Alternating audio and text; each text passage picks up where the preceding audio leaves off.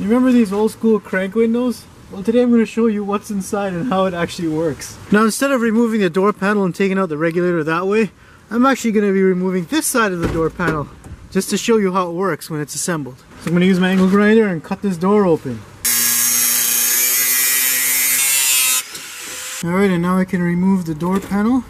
And now this gives us a clear look at what the window regulator looks like. The crank is situated over here, and that gear will mesh with this much larger semicircular gear, and that is riveted onto this mechanism here, which is a scissor mechanism that's responsible for moving the window itself up and down. Now this scissor mechanism has two fixed pivot points, one over here and one that is sliding over here, and that will extend or retract depending on the position of the window. Now on the sides we have the window track that will guide the window into the door. Now you can watch as this mechanism will rotate this way and bring the window down as I wind down the crank.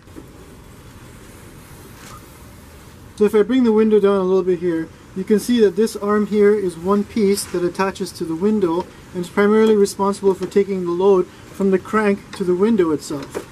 However, these two cross pieces on the scissors are actually separated pieces and they pivot in the middle. You can also see we've got a cross beam on the front and back of the window that distributes the load between the two. Finally, let's focus on this slider here. You'll notice as I'm winding the window down, it will actually reach its maximum position as the scissor mechanism maxes out, and then when I keep winding it down, it'll start to retract a bit and go back inward. And in order to remove the window mechanism, I need to disconnect the glass from the regulator itself. To do that, there's two 10mm bolts on the glass bottom itself that I need to release, and then I can remove the glass from the door itself with the whole piece. Now in order to get the regulator itself out, there's 3 bolts over here and then another 2 bolts for the slider that I'm going to remove.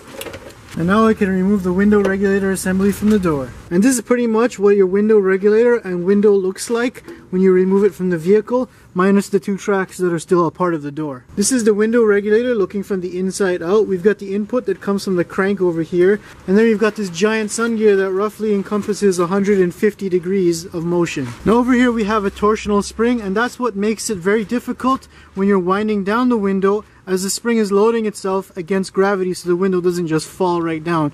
And then it makes it easy when you're winding it back up because that spring is untensioning. And then we've got the scissor mechanism with the slider on the top part where the glass attaches to for these scissors to come together and spread apart depending on its position. So because the scissor mechanism is out of vehicle, I can actually move it pretty easily with my hand. You can see that when I reach the maximum point of the scissor, that I can actually continue going to the other side to lower the window even further. That's unlike an actual scissors when you're clipping something. And then over here you can clearly see how the gear from the crank will engage with the sun gear to turn the big arm to move the window. Now there's not too much to say about the window itself other than the back edge and the front edge that glides in the window track in the door that we saw earlier. So the next time you're thinking about cranking up your AC, you should think about cranking down your windows instead so you can get some of that natural breeze.